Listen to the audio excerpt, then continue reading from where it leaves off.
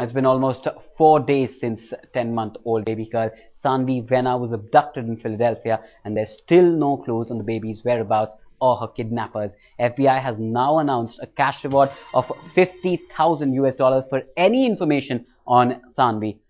Saanvi was abducted on Monday after her grandmother was murdered inside an Upper Merion apartment building in King of Prussia, Philadelphia. Now, police have issued an Amber Alert for Saanvi, and a massive manhunt has been launched. The FBI is now involved in the search for the missing infant and has already announced a massive cash prize on information or leads into this case. Various angles are being probed: enmity within the community, role of a professional gang, or any personal history of rivalry. Investigators so far are tight-lipped on whether there are any suspects or persons of interest in the kidnapping of Saanvi and the murder of her grandmother.